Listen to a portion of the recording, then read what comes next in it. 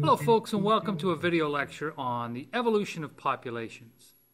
It's a common misconception that individual organisms evolve. You must understand and be able to explain why evolution happens to populations and can only be measured after generations within that population. What is true is that natural selection works on individuals and leads to reproductive success,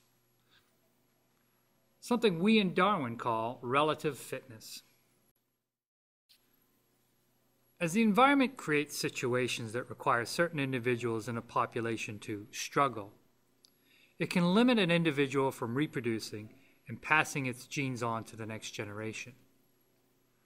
Presumably, individuals that have a favorable variation would be more successful at passing on their genes to the next generation. That variation that enabled the previous generation to be successful breeders would be more prevalent in the next generation. The change can often be seen in the phenotype.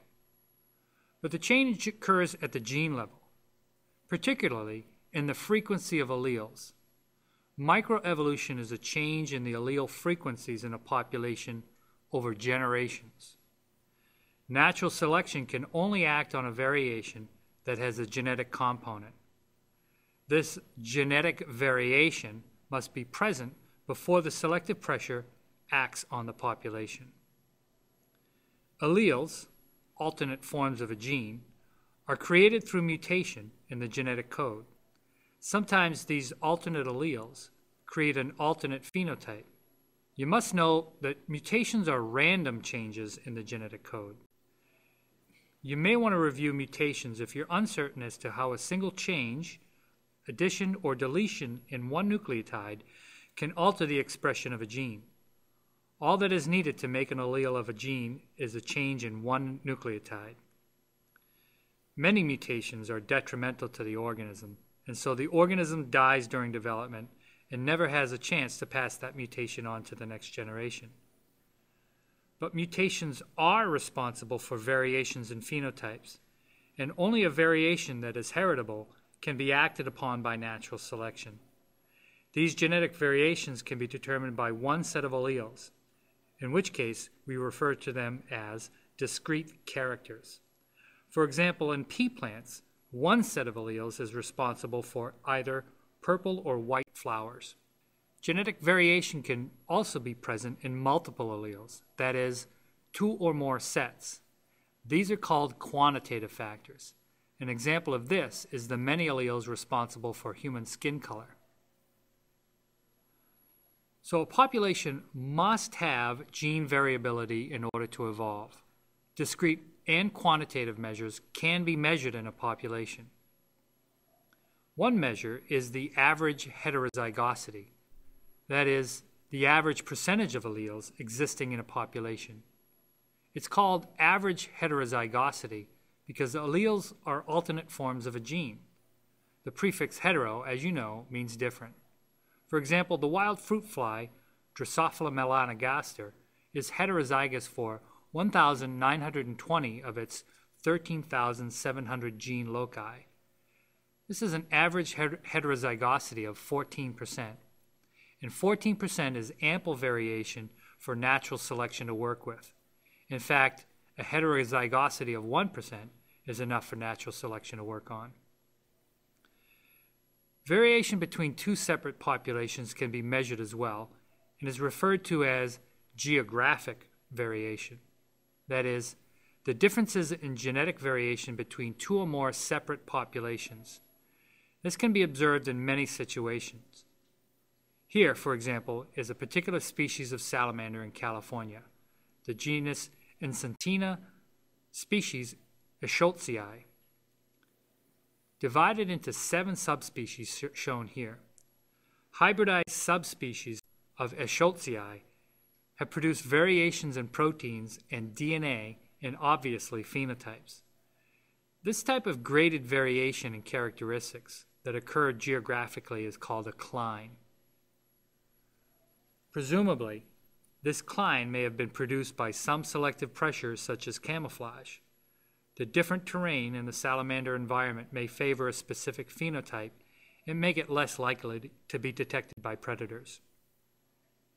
Or other mechanisms can change allele frequencies, such as genetic drift. Genetic drift is when a chance event can change allele frequencies, especially in small populations.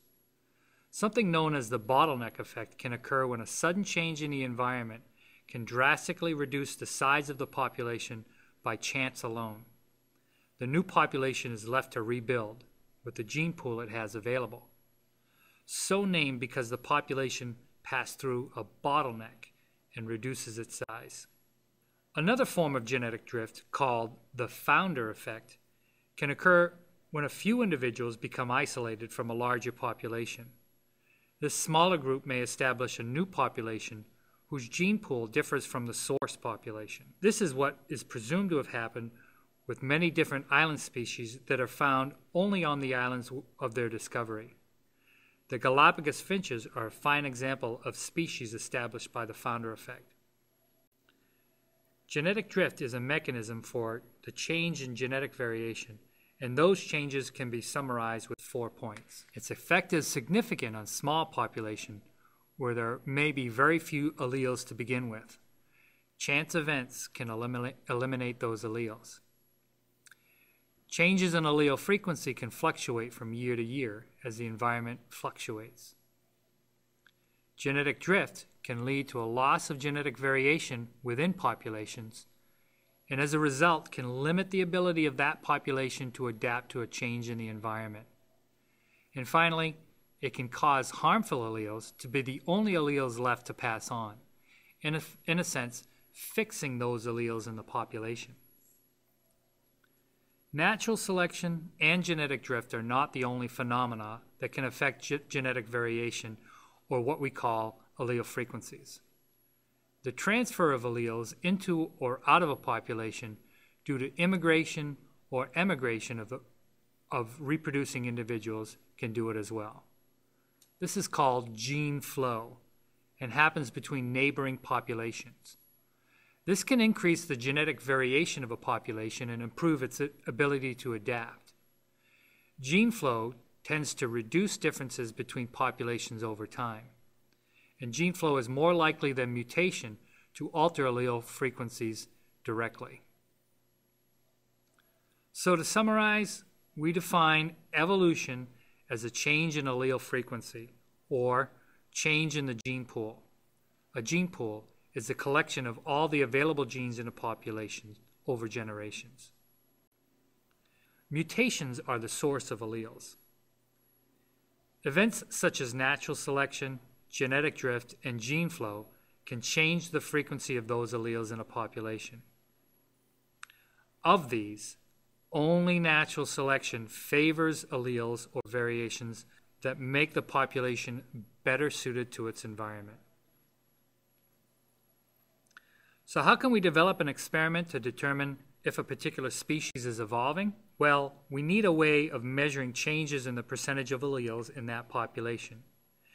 At the turn of the century, 2 scientists independently came up with a way to do so. It's called the Hardy-Weinberg equation. And it's actually quite simple. However, you've had enough to think about already. I'll let that sink in for a while.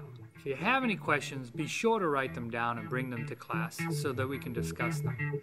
Until then, be well.